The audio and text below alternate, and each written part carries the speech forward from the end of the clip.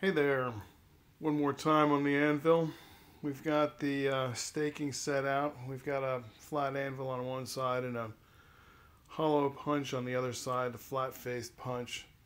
And we're going to replace the Canon Pinion on this 1880 Longines. It's a beautiful pocket watch, kind of on the small side, but the trick is how to get that Canon Pinion back on. So I'm going to line up the spindle, which is the back side of this gear, with the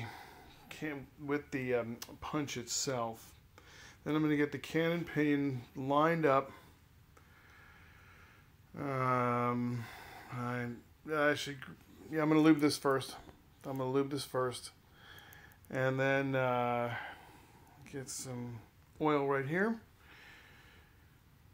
Put that right on there and up that shaft a little bit on a couple of the bearing points that I know all Canon pinions need.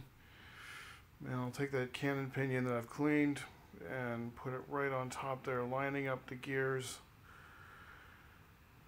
where necessary. And then I will press down ever so slightly, finger pressure, because I know the back is supported on that Canon pinion right there. It went in.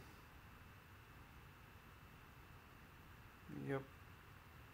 You can see the top of the gear is sticking out right there. The Canon pinion looks like it's rotating with the gear on the other side, which means that that's successful.